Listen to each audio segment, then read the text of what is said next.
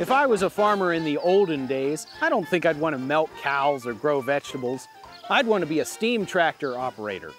But as it turns out, this job involves a lot more than just driving around tooting a whistle. It's actually a lot of work. To prepare the tractor for the day, the engineer had to get up 2 hours before everyone else on the farm. That's how long it took to start the fire, heat the water, and check over the machine. All right, we've given it plenty of time to get good and hot. The boiler's built up a nice head of steam. We have about 120 psi, so now it's time to take it for a spin. And we're off! Whether pulling a plow, running a thresher, or some other job, the operator had to keep the fire blazing and the engine running smoothly all day, because unexpected breakdowns cost time and money.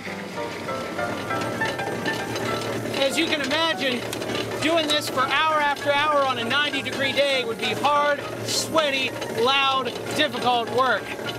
This is a lot different from driving an air-conditioned tractor and listening to the radio while the GPS steers it for you.